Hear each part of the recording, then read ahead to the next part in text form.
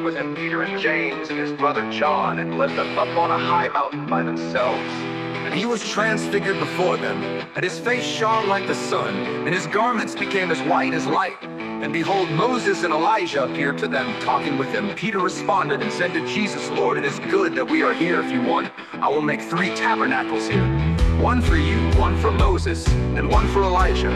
While he was still speaking, a bright cloud overshadowed them. And behold, a voice from the cloud said, "This is my beloved Son, with whom I am well pleased. Listen to him." When the disciples heard this, they fell face down to the ground and were terrified. And Jesus came to them and touched them and said, "Get up and do not be afraid." And raising their eyes, they saw no one except Jesus himself alone. When they were coming down from the mountain, Jesus commanded them, saying, "Tell the vision to no one until the Son of Man has risen from the dead." And his disciples asked him, "Why then do the scribes say that Elijah must come first?" And he answered and said, "Elijah is coming and will restore all things. But I say to you that Elijah already came, and they did not recognize him, but did to him whatever they wanted. So also the Son of Man is going to suffer at their hands." Then the disciples understood that he had spoken to them about John the Baptist. When they came to the crowd, a man came up to Jesus, falling on his knees before him and saying, "Lord, have mercy on my son, because he has seizures and suffers terribly. For he often falls into the fire and often into the water.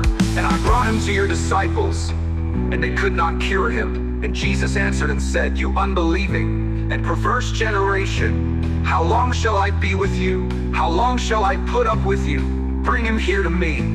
And Jesus rebuked him, and the demon came out of him, and the boy was healed at once. Then the disciples came to Jesus privately and said, "Why could we not cast it out?" And he said to them, "Because of your meager faith. For truly I say to you, if you have faith the size of a mustard seed, you will say to this mountain, 'Move from here to there,' and it'll move, and nothing will be impossible for you." While they were gathering together in Galilee, Jesus said to them, "The Son of Man is going to be handed over to men. They will kill him, and he will be raised on the 3rd day." And they were deeply grieved. Now when they came to Capernaum, those who collected the 2 drachma tax came to Peter and said, "Does your teacher not pay the 2 drachma tax?" He said, "Yes." And when he came into the house, Jesus spoke to him first, saying, "What do you think, Simon? From whom do the kings of the earth collect customs or poll tax? From their sons or from strangers?" When Peter said, "From strangers," Jesus said to him, "Then the sons are exempt. However, so that we do not offend them, go to the sea and throw in a hook and take the first fish that comes up. And when you open its mouth, you will find a stater. Take that and give it to them for you and me."